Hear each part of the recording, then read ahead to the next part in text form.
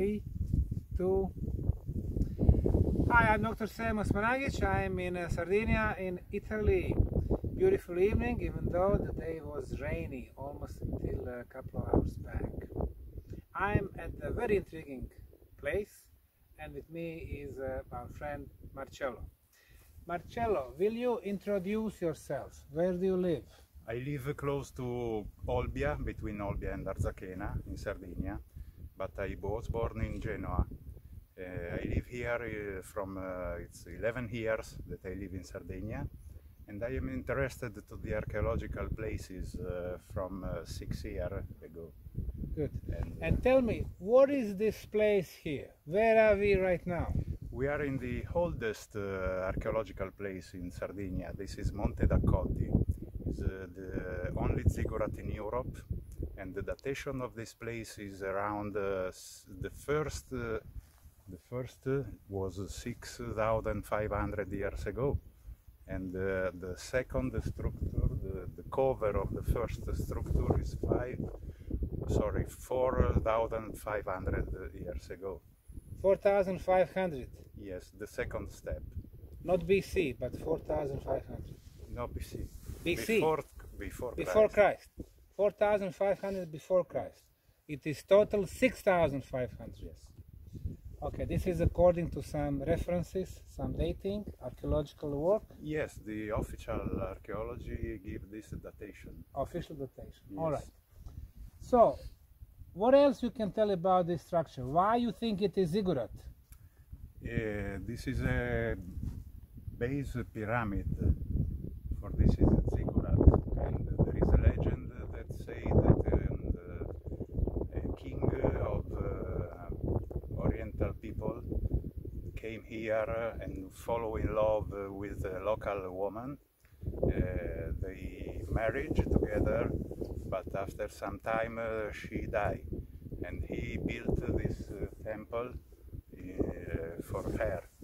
And a sign of love. Yes, and the legend say that she transformed when she died, she transformed in the moon. So this temple is the only ziggurat dedicated to the moon.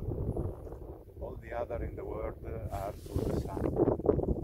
Okay, wonderful. And there is another also different ramp of this is in the reverse position respect to the other ziggurat.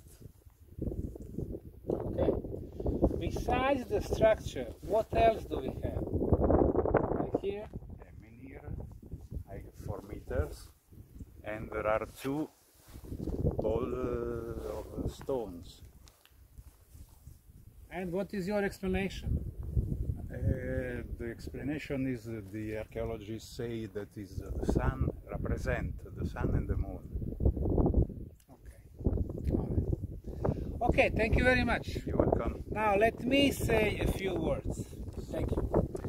Now, we are at the northwestern tip of Sardinia. This is the place very close to the town of Monte d'Accoddi, Porto Torres, and this is the Sassari province. Sardinia is a place with amazingly a lot stone structures from prehistorical times. It is a shame how people know little about this beautiful island.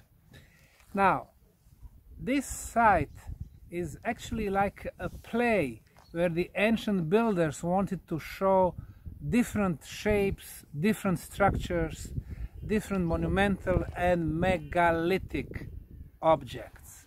Now, behind me, what we can see in the middle is the step pyramid structure. At this point, we have 4 steps. However, we know that ancients never built step pyramid with 4, 6 or 8 steps. They always built pyramids with odd number of steps. It is either 5 or 7, 11, 13 and so on. Now, when we look at the structure, it's very easy to notice that we have at least 2 distinctive builders. The first one, more superior, the one that did the original structure. We can see huge boulders, huge stones, and the second one which obviously came later as probably tried to either repair or reconstruct. What is the time frame? It's very hard to say. But based on the megalithic stones that they've been used, and some of them are reaching 5 tons, I would say that the time window is 5 to 8,000 years, which is basically the last age of the megalithic builders in Europe. Now, let's see the size of this structure. According to official information, the base of the pyramid is 3750 by 30.5 meters. Now, this is obviously not square, but rectangular base. And then we have 4 steps. And if you want to calculate the mass, 30.5 times 37.5 times about 15 meters that are visible above the ground, we are getting an amount of about 19,000 tons. So almost 20,000 tons was needed to build this structure. However, we have to take into consideration that below me there are many more structures, the whole underground city, and most probably the size of the pyramid when looking from the ground was much bigger than what we see now. So probably 30 to 50,000 tons. It was really a monumental task. Once we add the huge causeway, the huge plateau that leads to the pyramid, which has a measurement of 49 meters and about 10 meters wide, then we can realize how big this construction feat was. Now, when it comes to ziggurats, we know that they have their origin back in Sumer. When building the ziggurats, they had 2 major construction shapes. One was spiral in fashion, spiral, getting very high.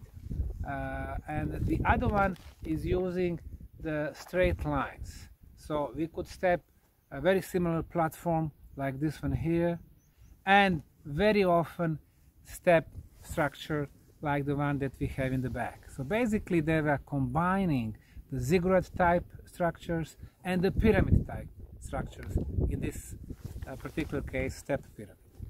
Now, a few words about the measurements today.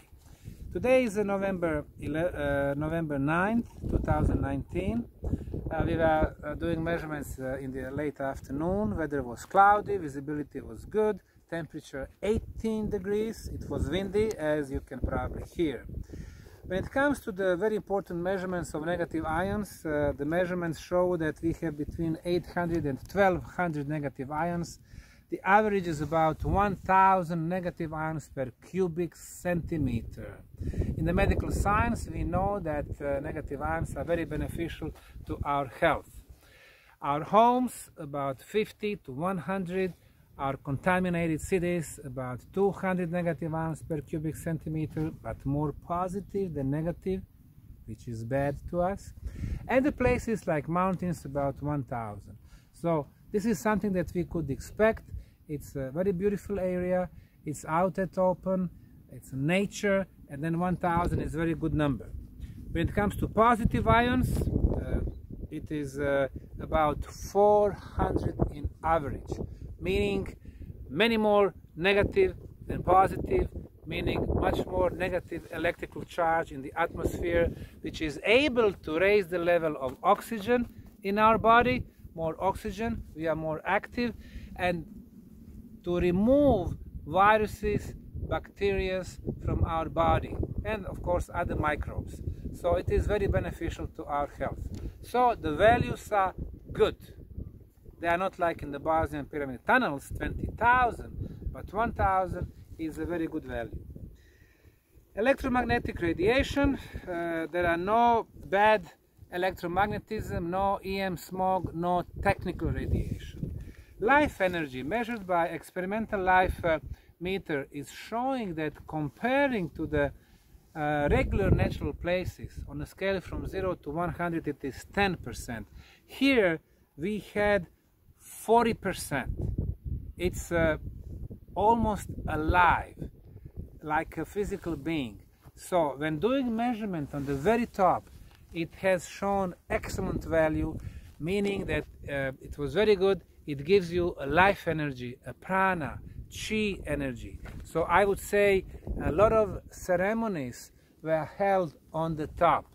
Not negative ceremonies, not ceremonial, sacrificial stuff like that. No. We have some very good ceremonies, probably about some very important life procedures. No poisonous gases, magnetic field 41 to 45 nanotesla, which is something to be expected, nothing especially. Now ultrasound, 50% of the time no signal, the rest of it is 19 to 21 kilohertz, meaning no some special spikes.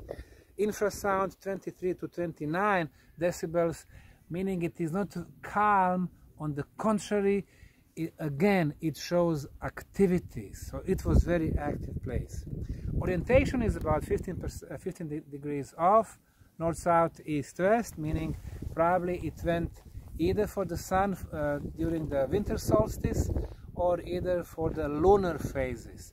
So this place was having an astronomical orientation.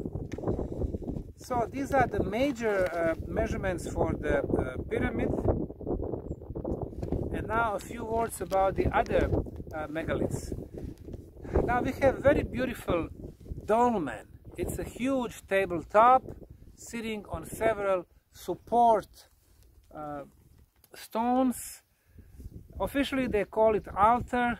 Altar always tends to have people thinking about places where they would sacrifice the enemy or something like that. I don't think so. What I can see, it's a typical tabletop which was much bigger than the support stones. Support stones are usually vertical, tabletop horizontal. Most probably we had 3 support stones there. When it comes to the measurements was done at 3:30 p.m.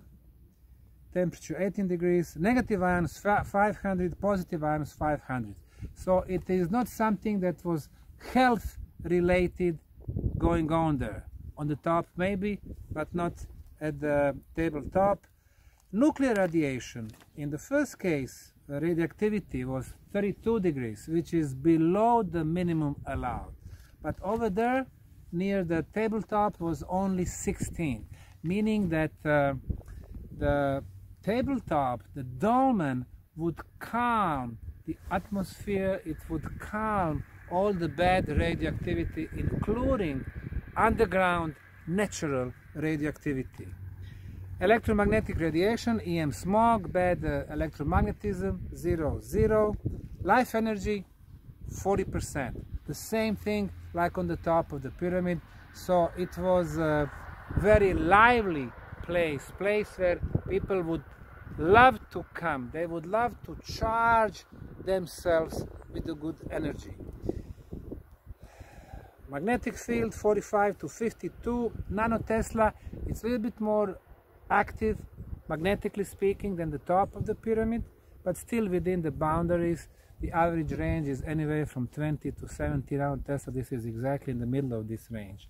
Ultrasound 9 to 18 decibels, or in kilohertz 19 to 21 kilohertz, something that you would expect almost anywhere on the planet.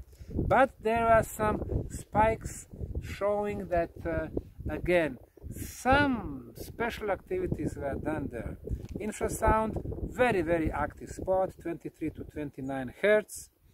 As far as the new energy vision camera, it is showing me very light energies. Present of very good energies, very positive energies. So nothing bad was going on there. Not a word about possible sacrificing of human or even animal life. The same thing on the very top of the pyramid. It is very light energy. Of course, we know that water and rocks, everything remembers, everything has the memory. So the memory shows no traces of some negative activities. Talking about this structure, for me, definitely, originally it was a dolmen, but after thousands of years and the soil layers and of course the weather, you know, it's been covered by soil, probably a lot of vegetation, and even though it has been partially cleaned, I would say that the original size was much bigger than what we can see right now. Now, the mass of this dolmen is about 8.1 tons. So 8 tons. Somebody was able to move and to lift 8 tons, and usually you need technology for that. So again, we are talking definitely about the megalithic civilization. Now also we can see two stone balls. One is obviously oval ball. They are maybe related, maybe they are not related, hard to say. They have been moved from the original location. But talking about the big one, we can see some interesting features. First of all, the mass of the big one is 4 tons. It's not perfectly spherical, so we cannot call it a stone ball. It is more like the oval, but we can see really some of the stone objects in a countries even like Mexico or Bosnia or some other places. Now, when measured with the new energy vision camera, we could see a lot of red, which means an energy, but we can see dark red. So that can be dark energy. Some processes were probably going on there, and they don't have to be definitely positive. So I would say, unlike everything else in this complex, that is something that does not belong here, and some other processions were going on over there. And finally, behind me, we have one beautiful menhir, one megalith. Now the size of the menhir, it's almost 4.5 meters in height, close to 1 meter in width, and the depth about 0.9. Its mass is also about 8 tons. When it comes to a new energy vision camera, which is upgraded version of a PIP camera, again very, very light energies, meaning it belongs to this complex. So in conclusion, I would say this is important place because it was like a school. Somebody was showing what type of the megalithic structures from the ancient times people were able to make. And so it was like a field school maybe for some others who would come here, see what is shown here, see what kind of energies these structures can produce. So I would say the northwestern tip of Sardinia is the place where whoever is researching the ancient past, especially megalithic sites, the pyramid sites, the stone ball parts, the menhirs, dolmens, this is the place to come, this is the place to learn from, and I'm very happy to be here. So Dr. Sam Osmanagich, Sardinia, Italy, amazing place here.